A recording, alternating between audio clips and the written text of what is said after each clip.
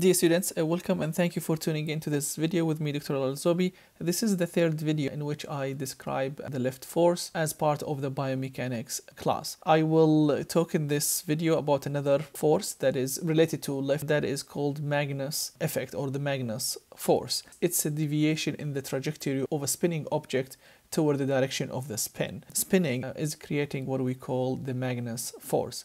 I would like to explain this concept because it's very important in a lot of applications. Let's assume that we have this spinning object. I'm showing the flow of the fluid from left to right. We have two different cases of spinning. First thing we want to make sure that we understand is that our flow is going from left to right on both cases as shown on, with the parallel arrows.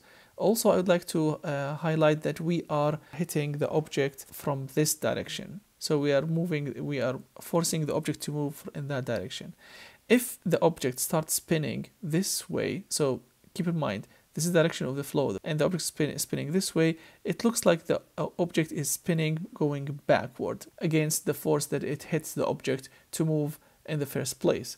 This is what we call backspin. If you hit the object, right, and the object's moving now this way against, the flow, and it is spinning in the direction away from what you hit it, this is called top spin. This is very important to understand. That's the first concept. If the fluid flow is going to that direction and it's spinning this way, it means that the speed is going to be in the same direction on the top part of the object, which means that my velocity, if you add them together, you will have high velocity. On the other side, the spinning is going to flow this way, and the flow of the fluid is on the opposite direction. So this is going to create low velocity, right?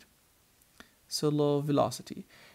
According to the Bernoulli's effect, if you have low velocity, that means you have high pressure, and if you have high velocity, that's low pressure.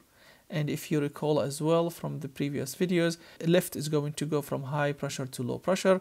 So the Magnus force is going up, which means that the object is going to be moving up and up in its direction. On the top spin, we have the opposite scenario. So the top part, the velocity of spinning, or the spinning, is in the opposite direction of the flow of the fluid, which means I have low velocity. And on the other side, they're both in the same direction, means that I have high velocity. This means that I have low pressure here and high pressure there.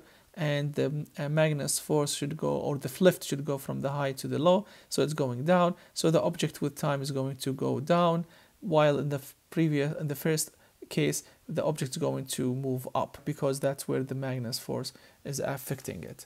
This is a very important concept of lift and spinning, and how the Magnus force is created. Keep in mind that this is happening as a result of the difference in pressure, or pressure differential between this created by a spinning body between the top and the bottom part of that object.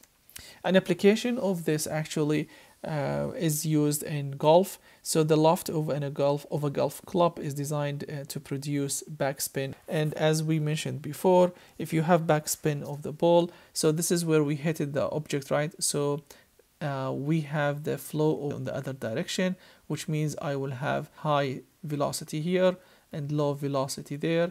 This is going to result in low pressure because of the high velocity. The low velocity will create high pressure. Magnus force is going to be up, so the object will keep rising up actually. If it hit properly, the ball is going to rise because of the Magnus effect. And that's very important, a very important concept that is relating the lift force, or the Magnus, what we call Magnus force, with the spinning of an object.